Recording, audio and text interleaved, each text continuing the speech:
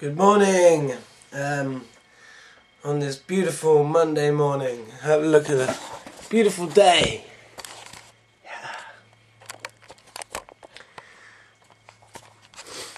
Beautiful day, and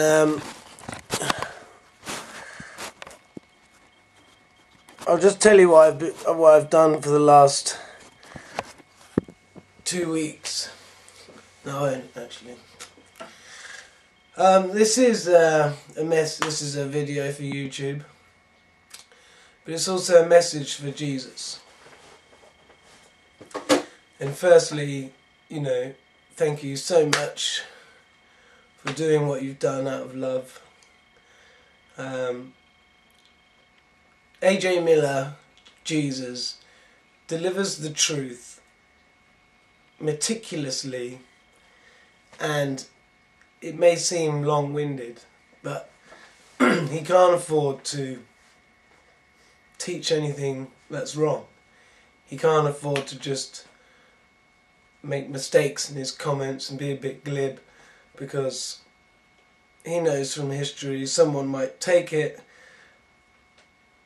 in a wrong way and teach that on and on and on, and Jesus would be getting all the bad karma for the wrong teachings. So he's come out, he's made 800 hours worth of videos. It's phenomenal, the knowledge that comes out. But people I'm recommended to go and see his videos are really struggling to take him on as Jesus. And a lot of that is spirit influence.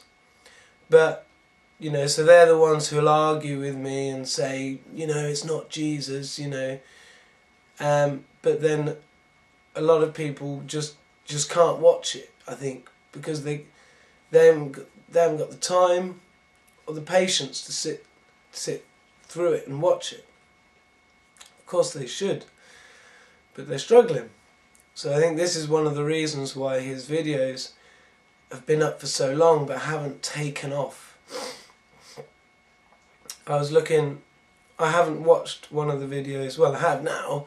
Last night I watched one of the videos slating Jesus, and I knew they would be there, a video to sort of pull him down. Of course, someone's going to have made a video. And this video is just awful. I mean, it's so one-way biased, which, okay, you can understand. If it's a video slating Jesus, you expect it to be biased.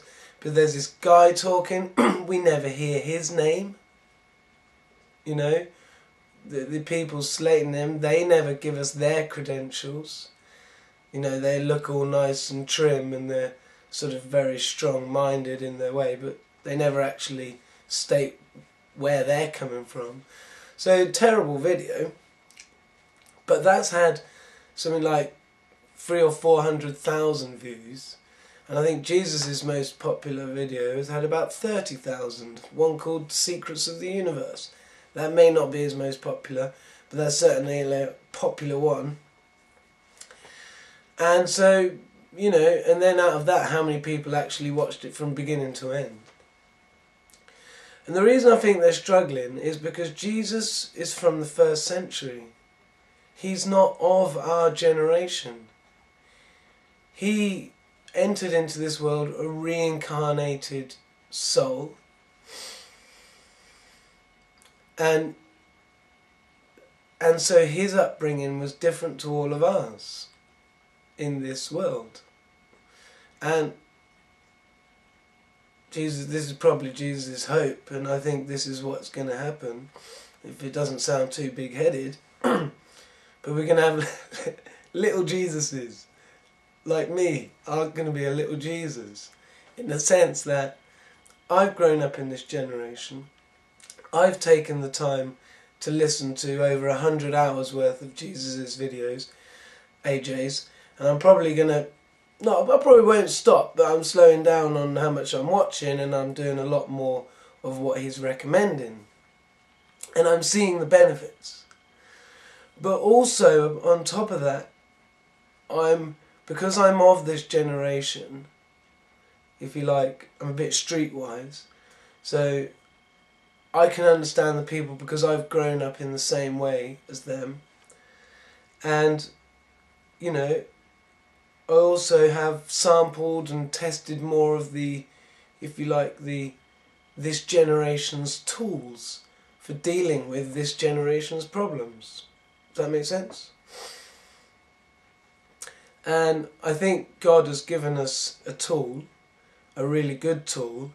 It's like a trampoline that we can bounce up on, or no, it's like a beanstalk. It's a beanstalk we can climb up on, if you like, to speak to God, to get onto that level, to get onto a higher level temporarily. And we need to use this tool with the respect of what it does. Now, it will only work when you have the correct belief system. Because if you have the wrong belief system, it's going to take you further up the levels, and you're going to get to a point where it went error, right? I've had that feeling so many times in my life. And this tool, I'll just say, is cannabis. So, last 4 weeks of my life, roughly, listening to AJ a lot, realising that I didn't feel anything emotionally. Blocks, yeah, of course I must have had blocks, because I know my life's not perfect. Far from it. I've got a lot of work to do. And I was smoking cannabis all the time, every day. Okay? So I was never getting off cannabis. So I thought, right, well, that's the first thing I need to do. So I had a week or so without any cannabis. And what happened is my dreams came back to me really intense. So I was having like a few dreams a night or 2 dreams a night, and quite a lot of sleep state stuff going on. So also, I really enjoyed it. So the next day I didn't want to smoke cannabis because I wanted my dreams. I preferred that. And then, you know, 4 days later I'm feeling pretty crap. You know, I'm not enjoying that. But then the next day I'm having a good day, and it's like this soul sinking, soul rising, as Jesus has explained. So meticulously and so perfectly, and grateful again, you've explained it perfect. You're awesome. So what happened then? I had a toke of a spliff, like about 8 days after I'd last had one, and because I'd corrected a lot of my belief systems, and I'd say improved my soul state a tiny bit, just in that week of thinking about dream. But wow, the high from the cannabis, I just kept going, and I went through levels of love, and I was feeling some heavy, not heavy love, some fantastic love. And there was no this error bit anymore, because I'd corrected my belief systems about the truth of the universe and God, which is what Jesus is offering, if you have the patience to hear, right? And you can't, I'm not going to be able to just repeat that, because, well, I can repeat it, you know, the secrets of the universe, which I have done, you know, some of the main ones. And I suppose that is helping, so I'll keep doing that. So, and then I did another 2 weeks without cannabis, same again, lots of dreams. Starting to working things out from the last dreams, realising what they were. And, you know, I am now definitely progressing, without a doubt. Right, and I've just come off the back of a weekend of, I'd made 3 spliffs worth of cannabis, but then last night I ended up going around someone's house and they were smoking cannabis. And I thought, well, seeing as this is on my weekend, I'll smoke some more cannabis. So I stayed right up. So I'm still a level or 2 above normal. So I still yet to come down 2 levels until I'm normal, and that will be my normal state, where eventually I will have to deal with all these things in my normal state. But what the cannabis does, and I'm sure Jesus would never recommend this, and there's probably lots of people going, you can't recommend that. But cannabis is from God. It is a tool of God. And And everything that happens to us and everything we have available in this world is from God. Now then, there's some man-made stuff which is bad for you, I'm sure. But it would only be your law of attraction, wouldn't it? If God allowed that to come into contact with you, that would be your law of attraction. And I'm seeing this working. So if you haven't heard of the law of attraction, definitely watch one of AJ Miller's videos about law of attraction, okay? I can't explain it like him because I can't remember all the facts. And I don't want to be responsible either for someone taking it and changing it and learning it. I don't want that karma. So I'll say now, you know, anything you listen to and practice in your life, use your own due diligence. And this is where a lot of people have, you know, been really anti AJ being Jesus. They've got some other interpretation of Jesus in their mind that he's not filling. You know, and a lot of that is because of the Bible, making out that Jesus is practically God. Like in that film yesterday, watching them slate Jesus. They said basically that Jesus was claiming he was God. You know, so there we go, an outright lie. But I know people have watched this video rather than watch the video about what Jesus is actually teaching. So watch his video, Law of Attraction. It's amazing. He's spelled out the laws of the universe,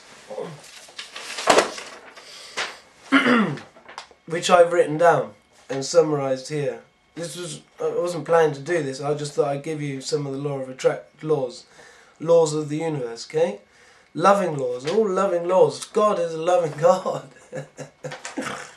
and I was with God yesterday. Yesterday,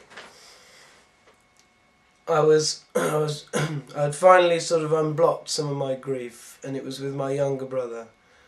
And I was just saying prayers for people, feeling in a high state. And I said a prayer for my mate Adam. And then I was like thinking of my dad, and I was thinking, well, I've already done a lot of grieving about my dad because he just passed recently. And then when I thought of my brother and just wanted to say a prayer to him and send some love to him, I really began to realise the errors I've made towards my younger brother. And as you can see, this is what real emotion looks like when you actually tap into it. It just happens. So you now maybe think one of these AJ Miller guys just starts crying. But believe me, it's beautiful if you can connect with your emotions.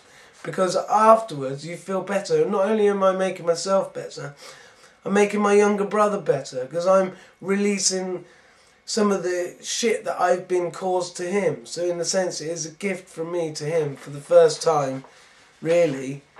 Not first time, but I should have done that when I was young, 2 years old. Instead, when I was 2 years old, I used to frighten my little baby brother. You know, I've been blocking it out, and I'm sure I'm still blocking more, and there's more I have to work to, but I'd probably just go, and maybe you can say that's a harmless thing, but to a baby, to have this brother going really ugly in your face must be shocking, terrifying. And, you know, I made that decision out of harmony and love. I didn't make the decision to love him as my older brother loved me, and I've got memories of hugs with him and everything. And, you know, he did awesome. And I made that bad decision then. And the thing is, I didn't deal with it for 37 years, 35 years, which is crazy. So that was my breakthrough moment in a way, you know, to have gone through the feeling the anger blocks, the fear blocks, the grief blocks. Anger wasn't a major thing with me. It was definitely fear blocks around things, and if you feel the fear, you don't want to go there. But if you just decide to do it and you know it's important, you just do it, right? Rocky Balboa. You just go to that fear, face the fears, right? And as soon as you start feeling it and deciding you're going to go through with it, you've passed the worst. And it's not that bad, so just do it, right? You're not going to die. Unless you've got a major heart condition. And again, take anything I say with your own due diligence. I do not want to be responsible for the karma, okay? Right, so I'll just tell you what Jesus has said some about the laws of the universe. And if you haven't heard about the soul and the soulmate yet, I mean, pause and go back and do some research. Use your own due diligence. This is real. It's more real than anything you've ever had in your life. I promise you that. And I was speaking to God yesterday. Yes, and he is a male and female, and I did for the first time in my life feel that mother part of God and that father part of God as separate.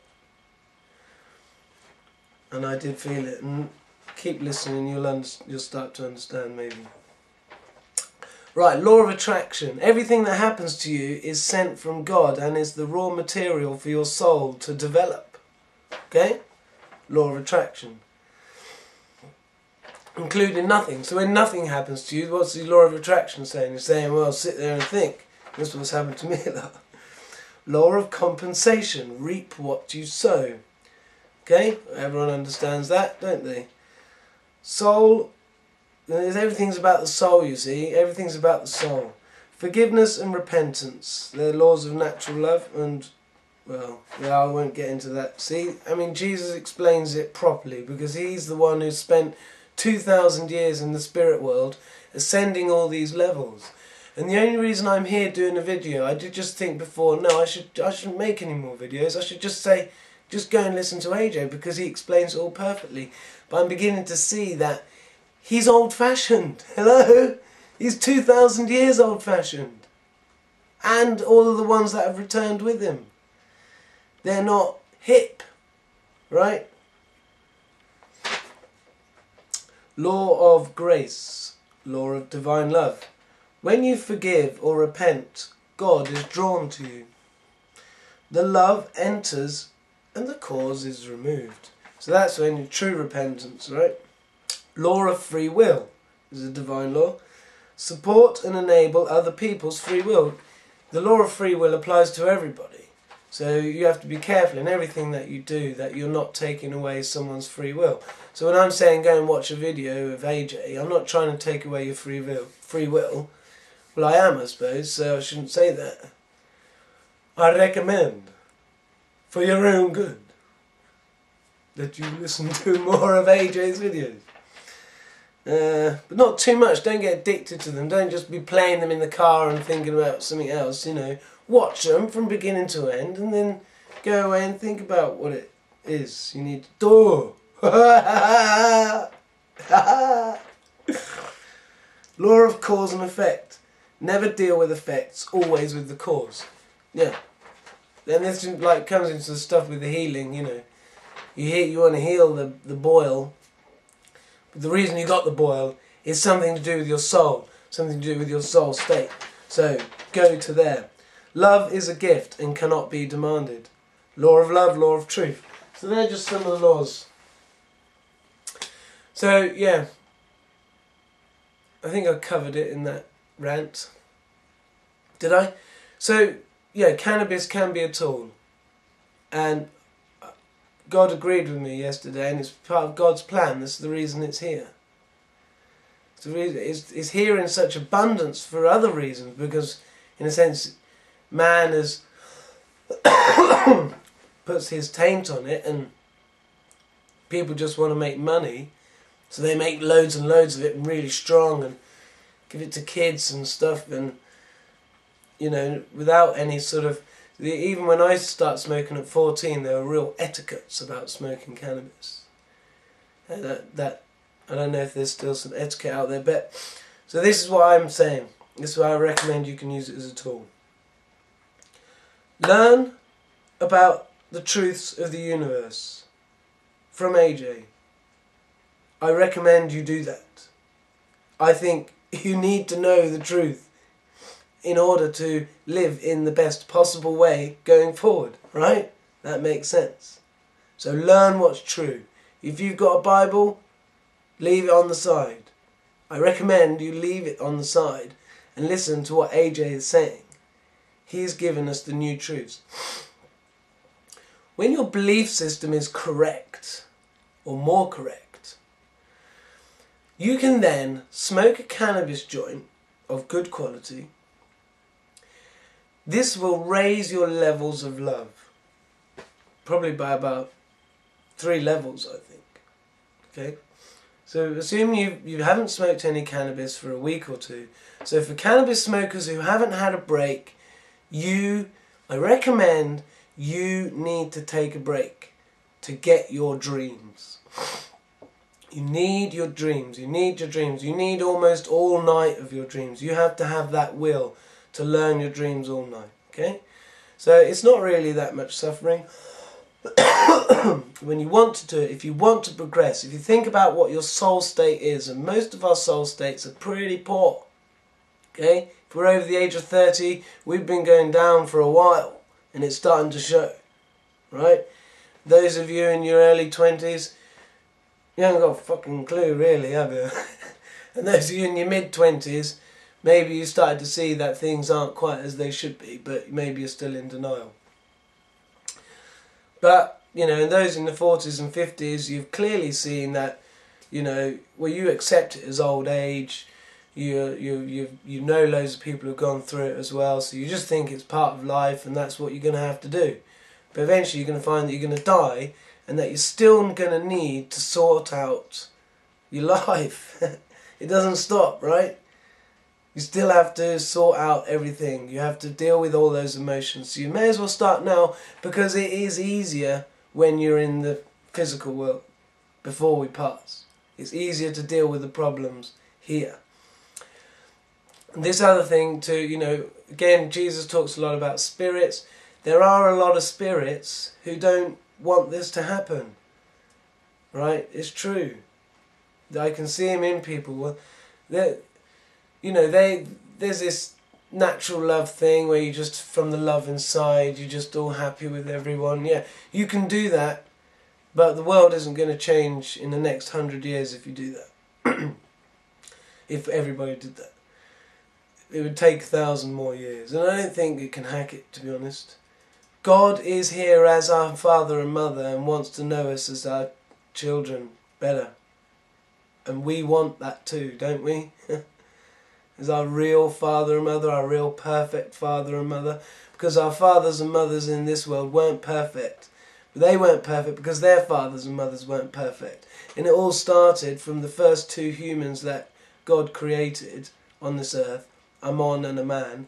And they were super beings compared to us. God made them perfect. They were in the 6th or 7th sphere of love when he made them. So I'm guessing, I don't know this, that they must have had lots of children, and because they were in such a good state, they're almost equal to God's children, and that's why then soulmates could be made out of brothers and sisters. But let's not get hung up on what happened that long ago, because we know what's happening right now. The world is in a very, very, very, very low state, right? Can't get much lower, can it? I mean, the sort of things that are going on now, it's all tit for tat, revenge, war, going down a slippery slope, I'd say. So, I'm a little Jesus, because I look like him, but I'm not Jesus, no way. No way would I be claiming to have memories from the age of 2 of someone hammering nails into my feet. So let's not get hung up on whether AJ is Jesus or not. Watch a few of his videos and you'll start to think, from all the truth coming out, that there's no other possibility.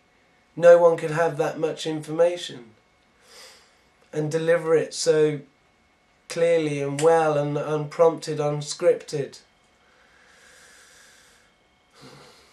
Alright, but maybe he's not a cool dude. So you look at him and you think, that isn't Jesus. And if you watch his videos from 2008 and 2009, he seems like really in good form. And his outward presence has seemed to have deteriorated over the past few years. Whether this is frustration that things aren't happening, because this is the thing with Jesus, right? He came back into this world. This is the first time in his world that he's been born with error. In his first life, God tweaked him. He was born with no error.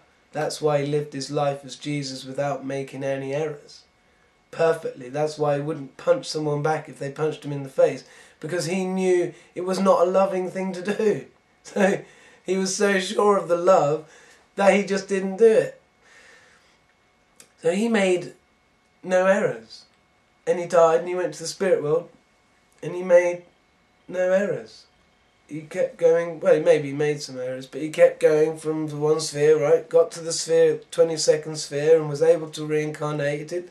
Waited for 7 other souls, so there's 14 bodies, 7 souls that have reincarnated from, and they were from the 1st century generation. So they are old-fashioned. They're not of this generation. He's learning to play the guitar and sing. He's not particularly that good at that. So for him, his experience is to make mistakes. Because this is something I was thinking, this is God's plan. So eventually we're going to have a world with children are going to be being born and the parents may not be perfect, but they're going to be very near perfect, so that the children don't grow up with this emotional baggage that we've all grown up with and suppressed, and we're very reluctant to go into. This is a conversation I've been people, they're very reluctant to want to go back to their childhood. And they kept bringing it up and up and again and again. So why they have such a fear about it? It's a fear block. So you have to be brave. Just feel that fear block and go after it, man. But also, if you have your 2 weeks without cannabis and you have your dreams and stuff, then if you take some cannabis with your new belief systems, you will rise through the levels of love. It is a tool there that is provided by God for us. We'll rise the levels of love, and there won't be a ceiling that goes, wrong belief system. That was what was happening to me, and that was quite frightening. And I'm sure, I bet it's happened to a lot of cannabis smokers who smoke every day. And I'm sure you know that there is this fear around sort of when you get so high. Correct your belief systems and you go right up there. Okay? So I think I've said enough. I want to say again, thank you, Jesus, for coming back out of pure love for us. And I want to say one more message for Jesus. You know, obviously making mistakes hasn't been part of your experience so far. So I think judging on your present condition, I shouldn't judge you. I know I shouldn't judge you. I just want to give you my advice, what I feel, okay? I think you are making an error somewhere. You've got an error, and you probably know that. That's probably not nice. And to me, I think the error is Mary. That's my gut feeling, because she doesn't seem to have the memories of the world. But anyway, I'm not going to dwell on that. I'm not going to dwell on that, okay? No, I know it's not Mary, actually. I'm wrong. Sorry, I got through that one. I don't edit my videos, so I have to apologise that. I made a mistake with my soulmate. The other night, I was realising who my soulmate was, and it was the one I feared it to be. I went through the fear block, and hopefully, I know I'm not too late, but I've left it quite long. So I'm